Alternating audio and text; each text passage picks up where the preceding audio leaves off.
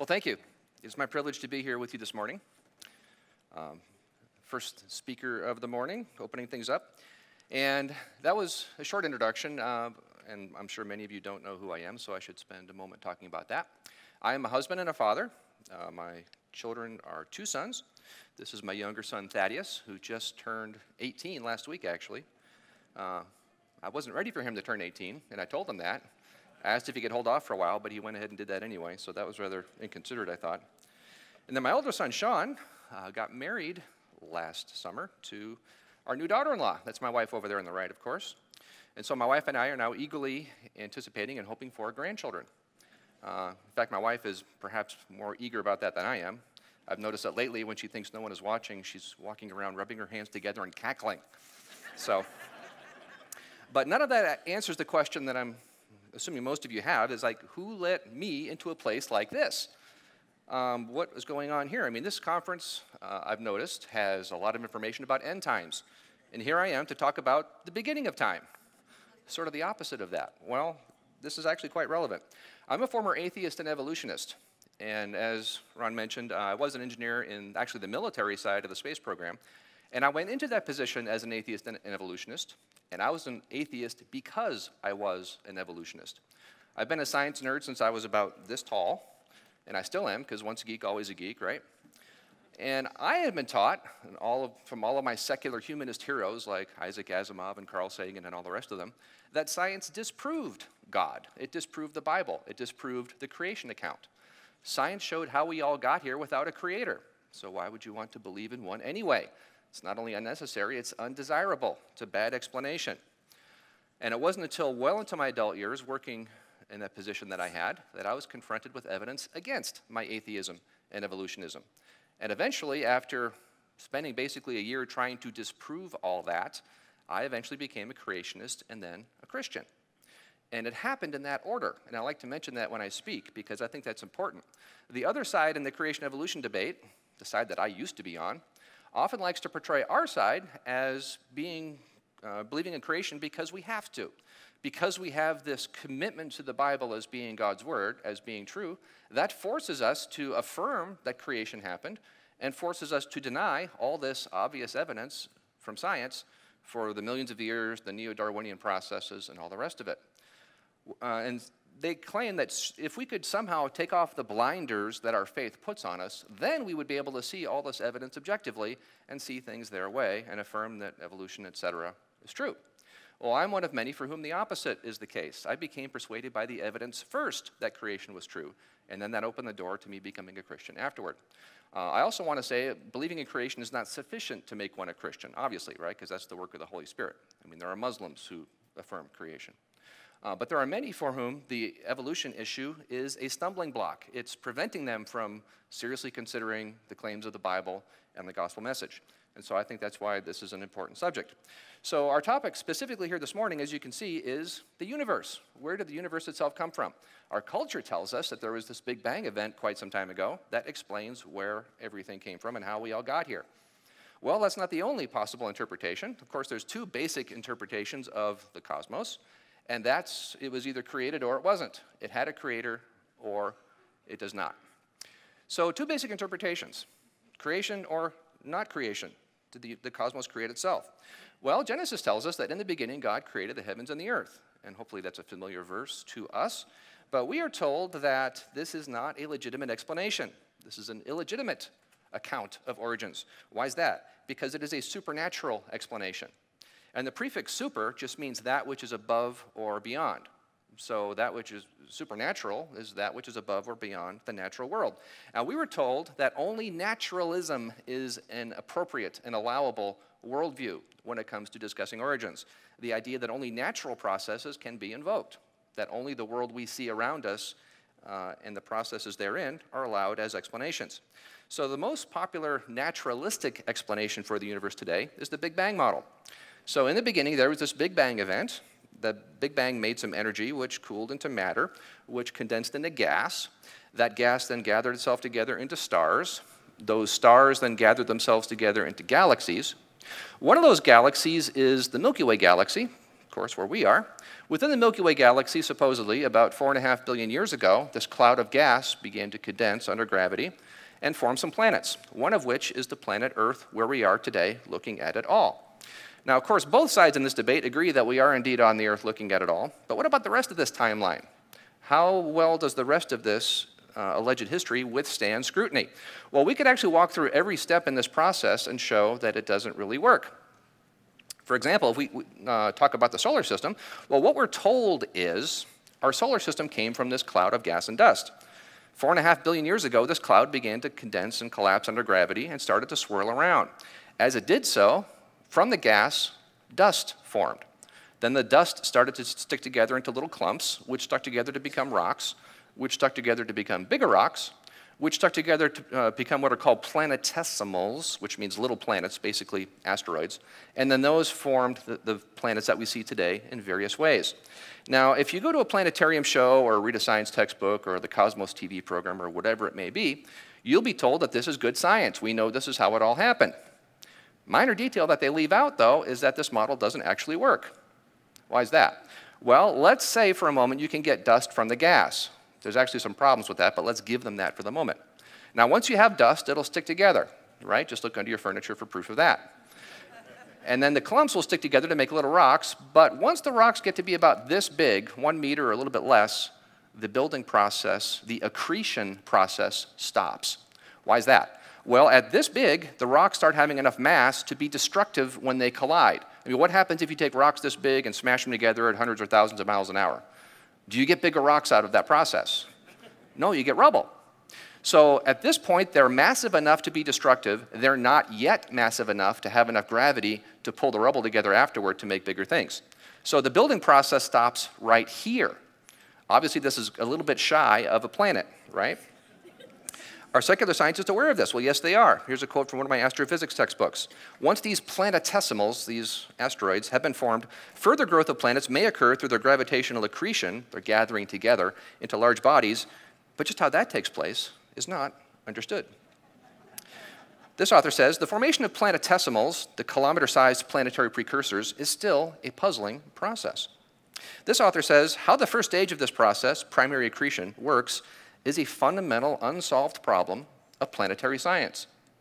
Now, for those of you who are interested in science, who heard about this problem in the last planetarium show that you went to? Or did you hear this discussed on the Cosmos TV program or a science magazine or whatever? Is this how this part of history is portrayed? Does the public hear about these sorts of problems? Well, no, they don't somehow. Although obviously secular scientists are aware of them. I mean, I'm quoting them here, right? What's their explanation for it? Well, here's their explanation. Let's see if you think this makes sense. Objects must have grown very rapidly from sub-meter-sized pebbles, remember this big or so, into 100-kilometer-sized bodies, possibly in a single leap. So rocks this big turned into asteroids the size of Rhode Island. Is that a scientific model? Or is that a story, well, that must have happened somehow because we're here, aren't we? Who's ever heard that logical fallacy being used? So we could actually stop our discussion of the solar system right here because the secular modeler does not have the building blocks he needs to make anything in the solar system other than some rubble. Now, I actually have a full presentation just on the solar system, and it's mostly outside of the scope of what we're going to talk about here this morning. But we could actually go planet by planet through the solar system. In addition to this building block issue, each planet actually discredits the secular model in unique ways on its own. So that's a lot of fun. I can't resist, though, talking just a couple of minutes about some of the gas giant planets here. For example, Jupiter is the largest of the planets in the solar system, sometimes called the king of the planets, right? It's famous, of course, for its giant red spot, this large storm system that's been on the planet for as long as we've had telescopes to observe it. This one storm system alone is bigger than the planet Earth. So imagine how violent that would be. Now, to make a planet this big in your model, you need a lot of stuff, don't you? Well, we've already seen that the secular model doesn't have the building blocks he needs. For example, this author says, how this process, this planet building process, continues from meter-sized boulders to kilometer-scale planetesimals is a major unsolved problem. Boulders are expected to stick together poorly. That's what I already told you about. Now here's a second problem I didn't tell you about yet. And to spiral into the protostar in a few hundred orbits owing to a headwind from the slower rotating gas. Remember, these rocks are trying to build themselves in a cloud of gas that they're orbiting within. Well, as they're plowing into the gas, that slows them down. It's like a headwind in a sense. And the way orbits work is when you slow down, you move toward the thing you're orbiting. Turns out that even if these rocks could build bigger than about 1 meter in size, it still doesn't get you off the hook here if you're trying to build a secular model of origins, because they would spiral all the way into the protostar, i.e. the sun that's trying to form in the middle of this cloud of gas. So in other words, the rocks, even if they could build larger than this, wouldn't have time to do so anyway, because they're going to spiral all the way in and crash into the sun. How long does that take? Just a few hundred orbits, a matter of hundreds of years, not the millions of years that the secular modelers want them to be available. As this author says, the problem with this tidy little theory is that when the burgeoning space rocks grew to about 1 meter in size, orbital mechanics tells us the gas commingling with them in the protoplanetary disk should have acted like a brake, slowing their velocity appreciably. Their orbital speed having been cut, these filing cabinet-sized space rocks would have spiraled into the sun. So building a planet like Jupiter in the secular model, you don't have anything to work with, no building blocks. And oh, by the way, turns out that Jupiter has some important chemical compositional differences between what we see in the planet and what the model predicts the building blocks would have had anyway. So if you ask where did Jupiter come from, you might see quotes like this one. Jupiter's the largest of all the planets, but results published in Nature, the scientific journal by that name, now reveal the embarrassing fact that we know next to nothing about how or where it formed. And as this author said, I don't think the existence of Jupiter would be predicted if it weren't observed. Jupiter has other problems for the secular model also. Let's say you could make rocks bigger than this, and let's say you somehow could keep them around long enough to make a planet. That still doesn't get you off the hook if you're trying to build a secular origins model. Why is that? Well, once planets are built, they don't suddenly become immune to the laws of physics. Even once Jupiter formed, it too would still be plowing through the gas, this headwind in effect, and it turns out this would actually bring Jupiter, even as a planet, all the way into the sun. This is called the migration problem. Jupiter will migrate all the way into the sun early in the solar system's history, according to this model. As this press release from Astronomy and Astrophysics points out, theories predict that the giant protoplanets, meaning the planets that are trying to form, will merge into the central star. It's a nice way of saying crash into the sun, before planets have time to form. This makes it very difficult to understand how they can form at all. Understanding the formation of giant planets is currently one of the major challenges for astronomers. Well, it's more than a major challenge. The model says the planet shouldn't be there, but there it is. There's more we could say about Jupiter if we had the time to do so, but for this morning, let's move on and talk briefly about Saturn. Saturn, of course, is famous for its beautiful rings, and there's actually a lot we could talk about just here. But as a planet, Saturn too, it turns out, suffers from the migration problem. So Saturn too, along with Jupiter, shouldn't actually be there. Saturn has dozens of moons also, and let's talk about two of them just briefly, because these are kind of fun. This is Enceladus. Enceladus is a pretty little moon, as you can see. It's a very bright object. It reflects back into space almost all the light from the sun that it receives. Now, our first photographs of Enceladus were kind of intriguing. This photograph here, that's Saturn's rings going through the middle, and the spacecraft was almost edge-on at the time, which is why they look that way. Notice there's Enceladus below, and hopefully you can see, it's dark enough in here, you can see that little smudge below Enceladus on this photograph. Photographs like this were intriguing. It's like, well, what's going on here? Let's go take a closer look. Turns out Enceladus has water geysers coming out of its south pole, fountains of water and ice. Now, this is interesting because Enceladus is not a large object. It's very small. That means that if it were actually billions of years old, it would have cooled off from its formation long ago. Therefore, it should not have any geological energy left within it. Therefore, it should not be geologically active anymore. But it is geologically active. This false color picture shows you how big some of these geysers are. Now, if Enceladus were only thousands of years old, this isn't a problem. Enceladus could still be cooling off after its creation a few thousands of years ago. It could still be geologically active today. So thousands of years old, this isn't a problem. Billions of years old, this is a problem. Now, if you look up about Enceladus in secular sources, you'll be told that Enceladus is receiving tidal energy from Saturn and its surrounding moons. Basically, Enceladus is caught in a gravitational tug-of-war. Saturn's pulling it one way, some of the neighboring moons are pulling it the other way, so it's being squeezed and flexed. Now, that's true, that is happening, but that only provides a few % of the necessary geological energy to do this.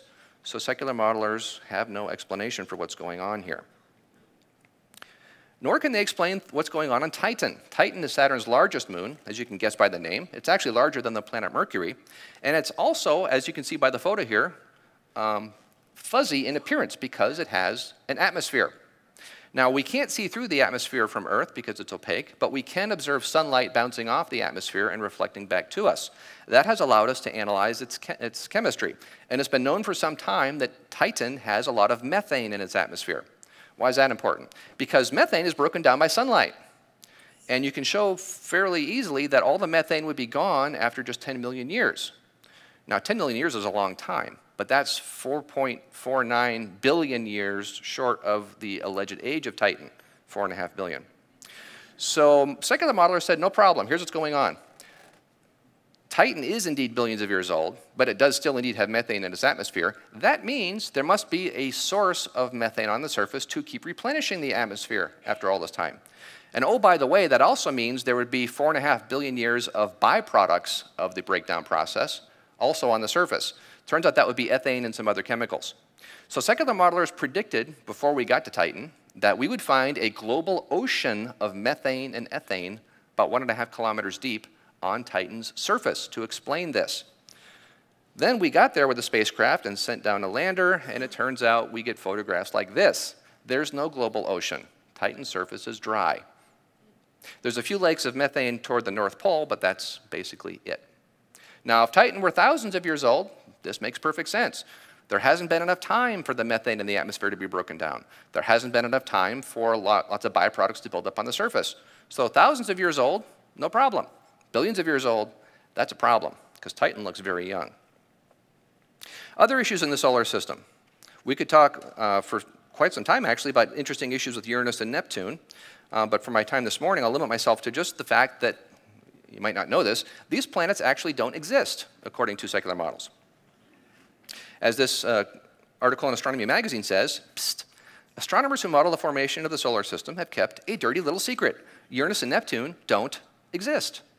Or at least computer simulations have never explained how planets as big as the two gas giants could form so far from the sun. Basically, the secular model says planets couldn't have formed out there at their part of the solar system. Even with 4.5 billion years to work with, they can't account for these planets. You would think this would be a problem. Secular models say these planets aren't there, but they are there. Again, who heard about this in the last planetarium show you went to, or the last science magazine you read, or whatever? As this author says, it's clear that our level of sophistication of studying planet formation is relatively primitive. So far, it's been very difficult for anybody to come up with a scenario that actually produces Uranus and Neptune. Out beyond Uranus and Neptune, we have the former planet named Pluto. And Pluto has been lots of fun. Even creationists have been delighted with how cool some of this stuff is. Notice how Pluto has different kinds of terrain on its surface. We have some rough terrain here, and then toward the south, we have this here. Smooth, craterless terrain. Now, this is interesting because it raises the question, were there craters on these smooth places previously? Well, it seems reasonable to assume that Pluto had a fairly even distribution of craters at one point, but it no longer has that today. In fact, as you see in this photograph, there's craters in the terrain on the left and then smooth on the right, and in the middle you can see that some of the craters are partially filled in.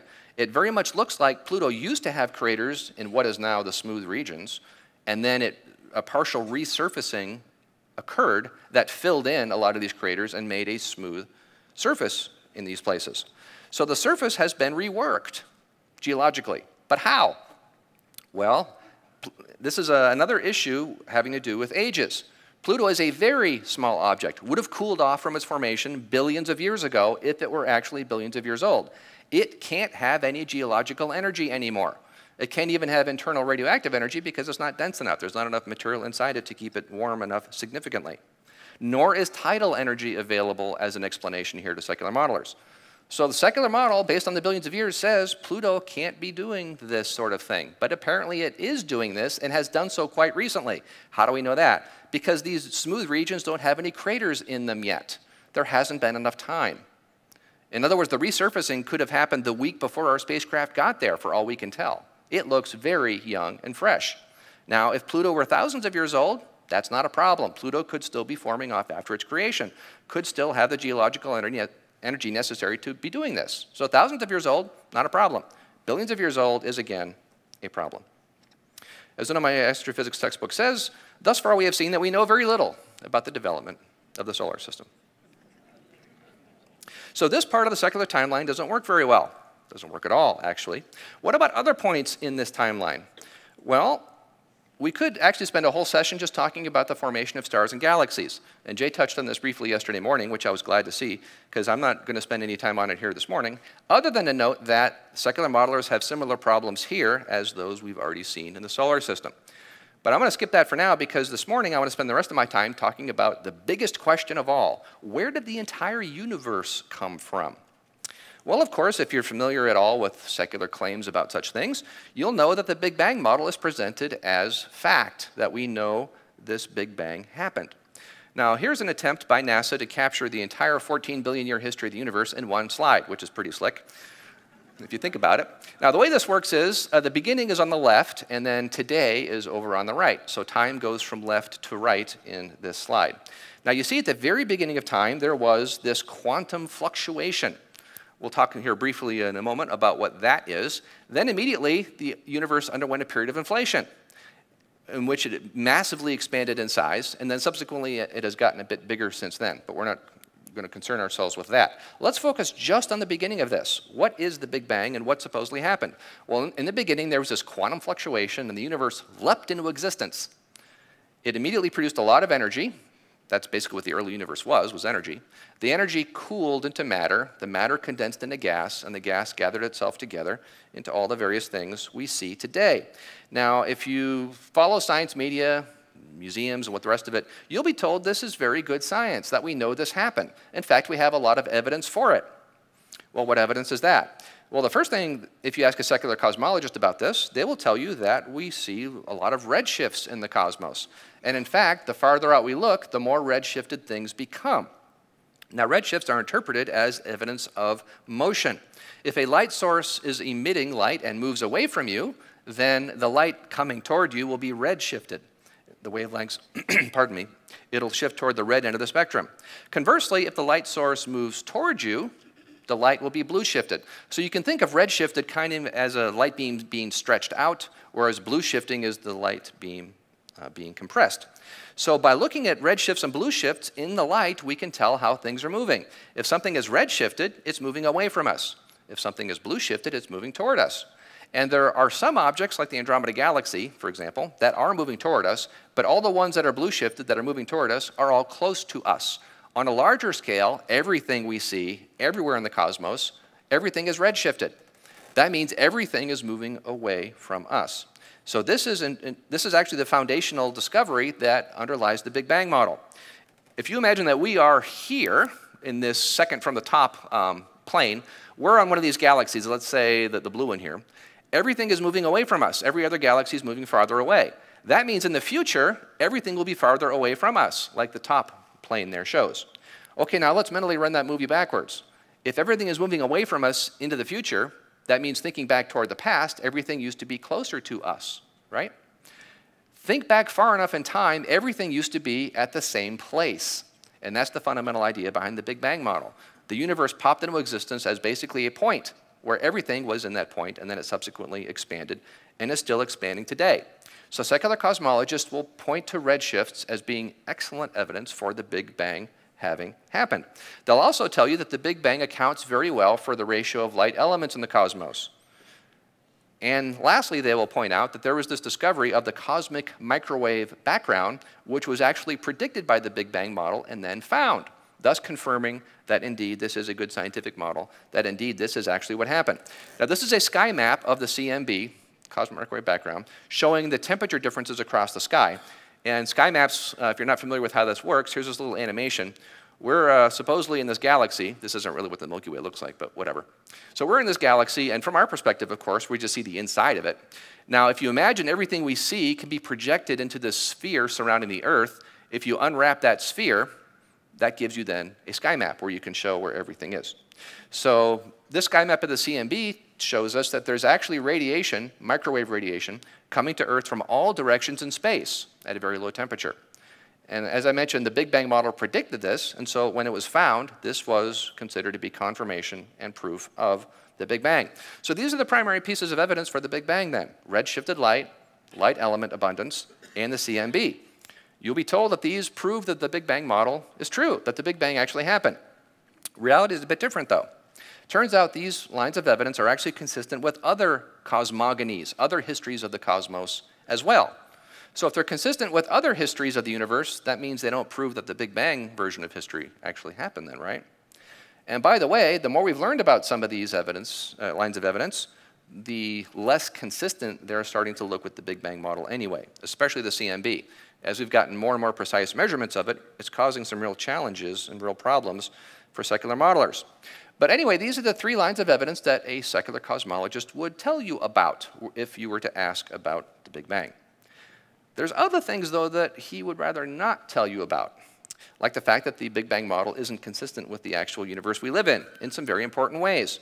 Why is that? Well, that's because our universe operates according to physics. But the Big Bang model doesn't work well with physics. Big Bang model actually violates physics in some important ways. Let's talk about those briefly. For example, the Big Bang says in the beginning, before the universe was, there was nothing, and then it exploded. How can nothing explode? Well, nothing can explode and did explode. That's why there's everything rather than nothing. Or so we will be told. But does this really work? Can you actually go from nothing to everything? No, because nothing can create what? Nothing. Nothing can do nothing. From nothing, nothing comes. As R.C. Sproul once said, if there was ever once truly nothing, there could never be anything. And as Dr. Phil Fernandez once said, you can't tell me nothing made everything. I know too much about nothing. So. Now, sometimes people will say, well, yeah, but the Big Bang, okay, it looks pretty bad, but if you wait long enough, even something that is extremely improbable will eventually occur. Well, no, that doesn't work here. The Big Bang, something coming from nothing is not improbable, it's impossible. It doesn't matter how long you wait, that which is impossible will never happen. Nor does it work in this case anyway, because the Big Bang supposedly made four things: matter, energy, space, and time. There was no time before the Big Bang happened, according to the model itself. That means you can't wait long enough for the Big Bang to happen because there was no time within which to wait. Nor was there a place to wait anyway. Now, if you take a physics class, one of the first things you'll be taught is a principle called the conservation of matter and energy. The total combined amount of matter and energy in the universe is conserved. It can never change. This is sometimes called the first law of thermodynamics. So you can shift the relative abundances of each back and forth, but you can't change the combined amount, meaning you can't create anything from nothing, because that would violate this principle. What do I mean by shifting things back and forth? Well, physics now understands matter and energy to be equivalent in some ways, different forms of the same underlying thing in a way. You may have heard of the equation E equals mc squared. The E stands for energy, the M stands for mass, the amount of physical stuff, the matter that you have, and the C is a speed of light, which is a very large number. So that means a little bit of stuff contains a lot of energy. And we can shift those things back and forth. We can convert one to the other. For example, we can convert a little bit of stuff into a lot of energy. The most efficient way we know how to do that is a nuclear explosion. Again, a small amount of matter converts into a large amount of energy. We can go the other direction and convert a lot of energy into a little bit of stuff. We do that in particle accelerators. We get little chunks of matter zipping around at close to the speed of light and smash them together. More material comes out of those collisions than went in. And I don't just mean the number of particles, I mean the amount of matter there. Now, are we creating matter out of nothing? No. We're converting the particles' kinetic energy. It's their energy of motion. We're converting that energy into matter. We're not creating matter. So we can convert matter to energy and energy to matter, but we can never create either one, because that would violate physics. And we use this principle in our lives every day, actually. I mean, think about it. Why do you need to eat food every day? Regardless of how difficult that process might sometimes be. Because your body needs energy. Can't make it from nothing, because that would violate physics. So you need to get it from the chemical energy stored in the food. Of course, you have to get it in your mouth first, but that's a different story. Why do you get a bill from the power company every month? Because your appliances need energy to run. Can't create it from nothing, because that would violate physics. So you need to get it from the power company, which also can't create it from nothing, because that would violate physics. So it needs to get it from the chemical energy stored in coal, or the gravitational potential energy stored in flowing water, or solar energy from the sun, which also can't make it from nothing because that would violate physics. The sun has to convert hydrogen and helium into energy, and on it goes. So this principle is very fundamental to physics and to the world around us. In fact, you couldn't be watching this presentation here this morning if this principle weren't true, because some of the principles of circuit design are based on this principle. Now think about it. This is baked into physics at the most foundational level. If you ever take a physics class and solve a homework problem or a test problem or whatever in such a way that it violates this principle, your answer is automatically wrong. But the Big Bang, if you think about it, violates this principle on the largest possible scale, doesn't it? It says all the matter and energy in the entire universe popped into existence out of nothing. Are secular cosmologists aware of this? Yes. And some of them will tell you that they've had it solved. They said, yeah, it seems like a problem that everything came from nothing, but that's actually not a problem because everything is nothing. They will tell you that on a net basis, the universe contains no matter or energy. The total matter and energy of the universe are zero. Does this explanation work? Well, no, it doesn't. I'm mentioning it here only to point out that I am aware of it. If anybody wants details about why this explanation doesn't actually work, you can come talk to me afterward, but I'm sure most people don't care. So other cosmologists say, okay, yeah, everything coming from nothing, that doesn't work. So in the beginning, there wasn't nothing. In the beginning, there was a vacuum. There was a vacuum of space. Well, has that solved the problem? Is a vacuum of space nothing? Well, no. It's something, as I'll share in just a moment. Well, then where did the vacuum of space come from? If it came from nothing, then you have a different form of the same problem, right? Something came from nothing. As this author, this secular cosmologist, points out, a more fundamental problem is that this scenario, this empty space scenario, does not really explain the origin of the universe. A quantum fluctuation occurring in the vacuum assumes that there was a vacuum of some pre-existing space. And we now know that vacuum is very different from nothing. Vacuum, or empty space, has energy and tension. It can bend and warp. So it is unquestionably something. So you haven't solved the problem by invoking a vacuum of space, because now you have to explain where the vacuum of space came from. Here's a quote from Alan Guth, who's a rock star among cosmologists, by the way. He invented inflationary theory. He says, from the point of view of general relativity, empty space is unambiguously something. According to general relativity, space is not a passive background, but instead a flexible medium that can bend, twist, and flex. A proposal that the universe was created from empty space seems no more fundamental than a proposal that the universe was spawned by a piece of rubber. It might be true, but one would still want to ask where the piece of rubber came from. So you see the problem.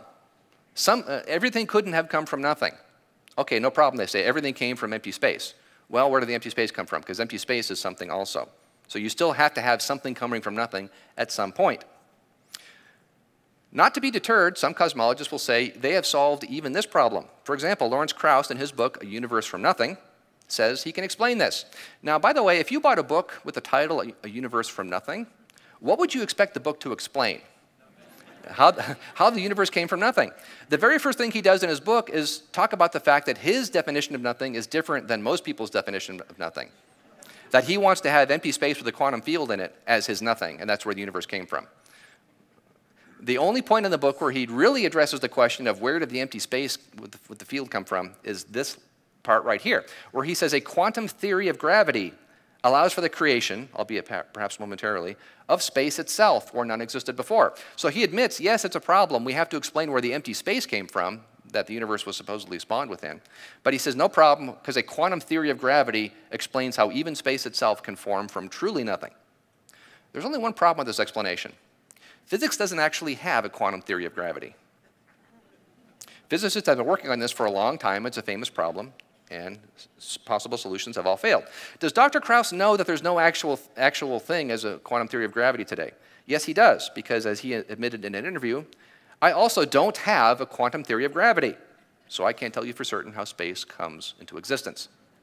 But somehow he forgot to mention that part in his best-selling book. Very interesting. So we've seen something can't have come from nothing, and if you want to say everything came from empty space, that's the same problem, because empty space is still something. Where did that something come from? So the only way out of this is the third option, which some cosmologists say, is that in the beginning there was an eternal vacuum of space. There has always been something. So we thus avoid the problem of everything coming from nothing, because there never was nothing. There's always been something.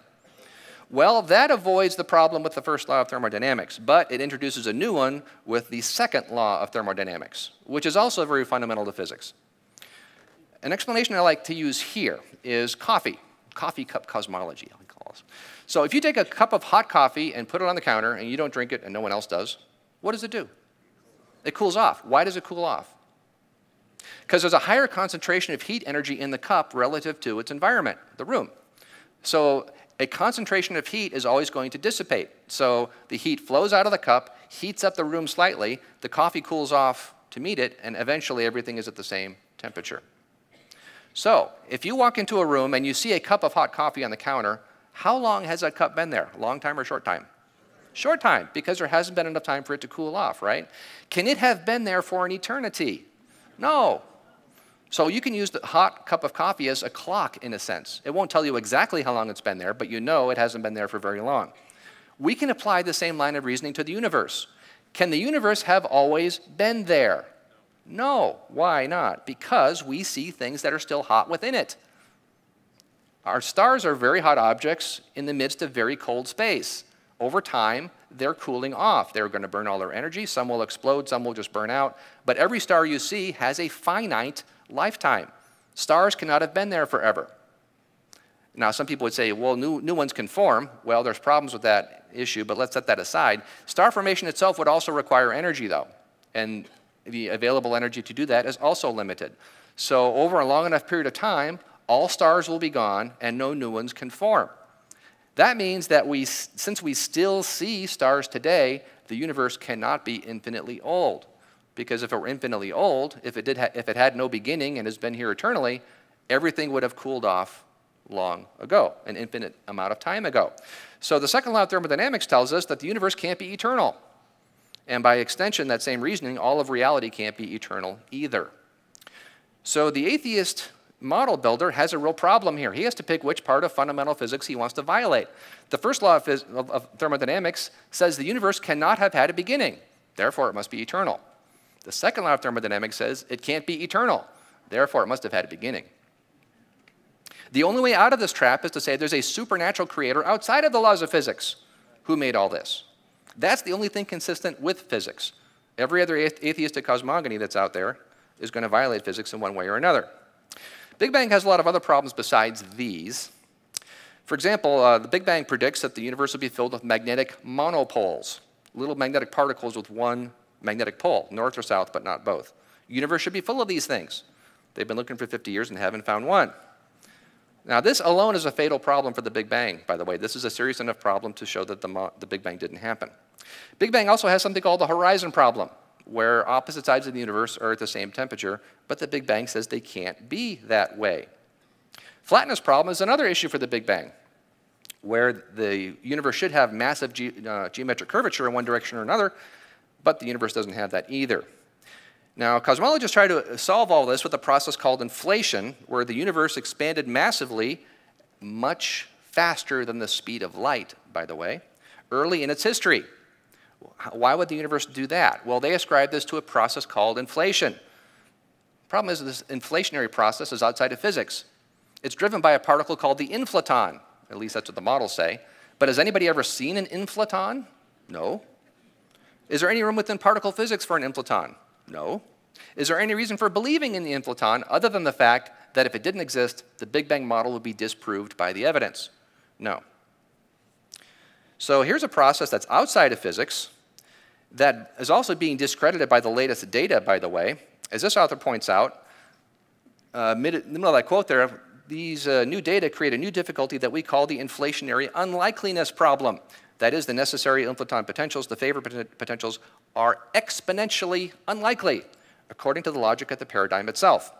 Interesting, too, that this particular highlight of these problems, one of the authors is one of the original authors of inflationary theory itself, who is now rejecting the theory that he helped create. So we have a process that is outside of known physics. There's no room for it within physics, and exponentially unlikely according to its own logic. What do we call such a thing? We call that a miracle. So to try to solve some problems with their model, secular cosmologists are invoking, in effect, a miracle. Other issues. The universe looks very well fine-tuned. In fact, entire books have been written about this. Now, I have a whole presentation just on this one topic alone. We could talk about the Earth, the sun, the moon even. We could talk about the properties of atoms, constants within physics, all sorts of things. But for now, I'll just focus on the universe as a whole. Turns out that the universe as a whole has extreme amounts of fine-tuning in it. For example, a few years back, some secular cosmologists got together and decided to calculate how finely tuned the Big Bang model had to be to produce the universe that we see. Turns out that if the Big Bang had made, now the Big Bang couldn't actually make anything, but they believe it could. If the Big Bang had made a little bit of extra matter in the very beginning of history, there would have been runaway gravitational collapse, and things would be very different. If it had made less matter in the very beginning, there would have been runaway expansion. Turns out that the Big Bang had to be finely tuned to within 1 out of 10 to the 60th power. That's almost 60 zeros after it. Now, how do we capture such a thing? Well, there's about 10 to the 80th atoms in the universe, and if the Big Bang had to be finely tuned to 10 to the 60th power, turns out the precision of the Big Bang had to be only 10 to the 20th atoms. That's about the same amount of matter as a single grain of sand. These cosmologists realized and calculated that if the Big Bang had made 1 extra grain of sand anywhere in the universe, there would have been runaway gravitational collapse early in the universe's history. Everything would be in black holes. We wouldn't be here looking at it all. Conversely, if it had made 1 grain of sand less anywhere in the universe, there would have been runaway expansion. Galaxies couldn't have formed, planets couldn't have formed. We wouldn't be here to talk about it. So this random event that happened without a creator or a fine-tuner had to be finely tuned to a single grain of sand across the entire universe. Then the problem got worse. Now the fine-tuning is up to 10 to the 123rd power. That's 1 out of this number. As this author says, third line from the bottom, example, we need to tune the dark energy to about 123 decimal places to make habitable galaxies in their secular model. Again, 10 to the 80th atoms in the universe, finely tuned now to 10 to the 123rd. Now we're down to fine-tuning less than a grain of sand. We're down to fine-tuning less than an atom within a grain of sand. We're down to this fraction of an atom, which expressed numerically is this. That fraction of the mass energy of a single atom is how finely tuned this random event that happened without a creator had to be. As this very secular physicist said, this is a cataclysm for physicists, or for secular physicists at least. And the only way that we know how to make sense of it is through the reviled and despised anthropic principle, which is the idea that the universe had to somehow form so that man could live here. And that implies that we're sort of special, doesn't it? Which he doesn't like, the implications of that. Now, if you ask a secular cosmologist about this, they'll say, yes, everything looks extremely fine-tuned. The universe looks ridiculously fine-tuned. But that's actually not a problem. We have an explanation for that. See, there's actually an infinite number of universes out there. And in an infinite number of universes, even the most unlikely one will be out there somewhere. We just happen to live in such an unlikely universe. This idea is now called the multiverse, multiple universes. Now, you may be wondering, wait a minute, how can there be more than one universe? The universe is everything. Well, they've redefined the word. The universe is now that part of reality we can ever perceive, even with the best possible telescopes and so on. All these other universes are, by definition, outside of our ability to see them, ever. And indeed, the Big Bang model is now understood to produce an infinite number of bubble universes. They're just popping into existence eternally, and they have been doing so eternally. Think about the implications of this, though. If there's an infinite number of universes out there, then everything that can happen has already happened and is happening and will happen again an infinite number of times. As this article says, is there another copy of you reading this article? A person living on a planet called Earth with misty mountains, fertile fields, and sprawling cities, in a solar system with 8 other planets. The life of this person has been identical to yours in every respect. You probably find this idea strange and implausible. What do you think? Yet it looks like we'll just have to live with it, since the simplest and most popular cosmological model today predicts that this person, your other alter ego, actually exists in a faraway galaxy. Your alter ego is simply a prediction of the so-called concordance model of cosmology. If space is infinite and the distribution of matter is sufficiently uniform, then even the most unlikely events must take place somewhere. In particular, there are infinitely many other inhabited planets, including not just one, but infinitely many other people with the same appearance, name, and memories as you. There is an infinite number of universes out there where we're having the same talk right now. There's an infinite number where everything is the same as this universe, but you had something different for breakfast this morning.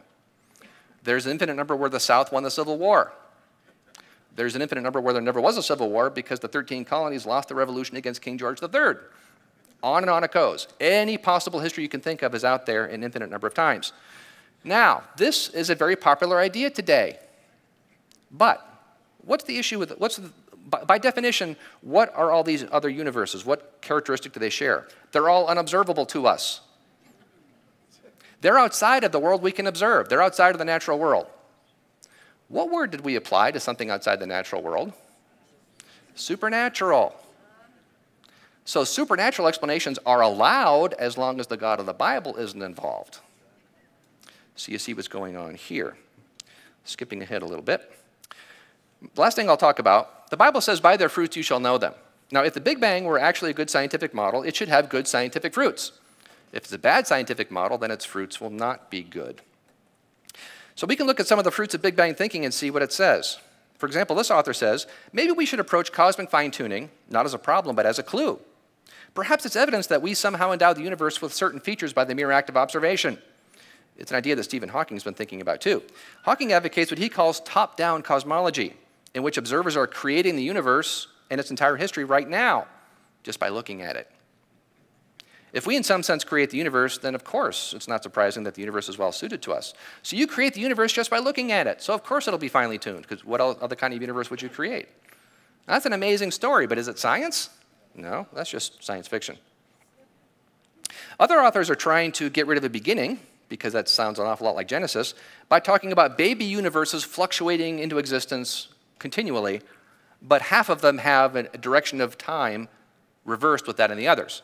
In other words, half the universes have time flowing backwards. That's science? No, that's just science fiction. Another author pointed out some of the implications of exploring other planets and this multiverse. Now, he wasn't talking about the multiverse specifically here, but the same logic applies. He said, you know, if we explore other planets, we're going to run into planets where life evolved just like it is on Earth, and including dinosaurs. But dinosaurs got wiped out by a freak collision on Earth. They wouldn't have necessarily done so elsewhere. So he points out such life forms could well be advanced versions of dinosaurs. If mammals didn't have the good fortune to have them wiped out by a natural collision, we'd be better off not meeting them. That's true, because there's nothing worse than running into a dinosaur with better weapons than you have, right? But if the multiverse is real, this is real in an infinite number of places. Look out! There comes another one. I got him.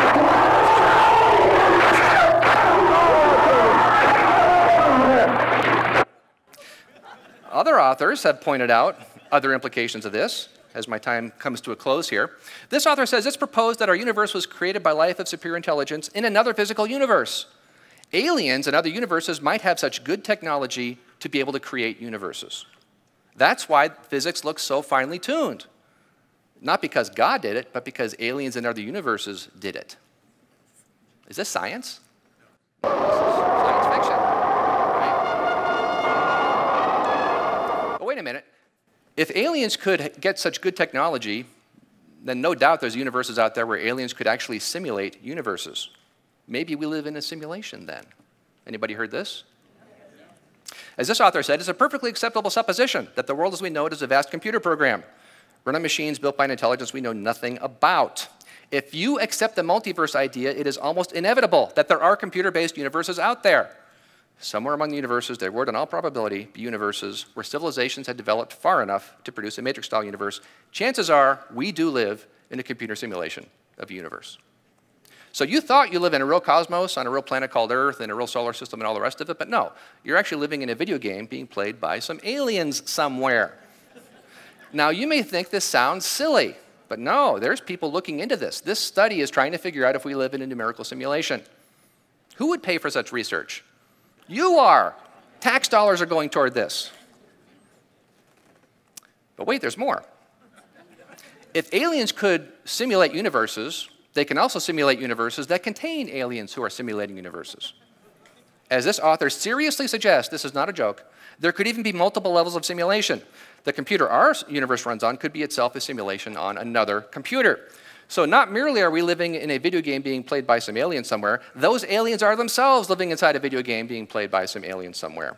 But why stop there? Because maybe those aliens are themselves living in a video game who live in a video game being played by some aliens who live in a video game, and, well, you get the idea by now. Now, is this science? It's not even science fiction anymore. This is just complete absurdity. But this is the logical fruits of multiverse thinking. This is where the model leads you to. So why? Why are cosmologists, scientists, intelligent men and women, why are they promoting a model that ultimately leads to such absurdity? Here's why. If there's only one universe, you might have to have a fine-tuner. If you don't want God, you'd better have a multiverse. The Bible says the fool says in his heart that there is no God. Now again, don't misunderstand me. I'm not calling these people stupid. Very intelligent men and women. But the Bible says the fear of the Lord is the beginning of wisdom. When you build a model to deny the fear of the Lord as its fundamental assumption, you're denying wisdom. Wherever else it is you wind up must be, therefore, foolishness. And that's exactly where secular cosmology and secular origins overall has arrived to. So hopefully it's clear by now, this is not a battle of religion versus science. It's not that they have the science and the facts and we have blind faith in a book. Science is on our side. The problem is the culture is not portraying these issues correctly. My time has run to a close. My overall point is this. In the beginning, God created the heavens and the earth. The universe does not look like the product of a Big Bang. All these claims about secular origins are false. Science is on our side because the heavens declare the glory of God. I have some resources available in the exhibit hall. The talk you just heard was excerpted a little bit from this one, going through all the planets in the solar system, and 2 other DVDs as well. A lot of them, the latter material in this talk came from this DVD right here. My website is creationastronomy.com. There's a free email newsletter there available to you, and DVDs are also available there to you if you don't pick them up here. And that brings my time to a close. Thank you very much for the privilege of speaking to you today. Thanks.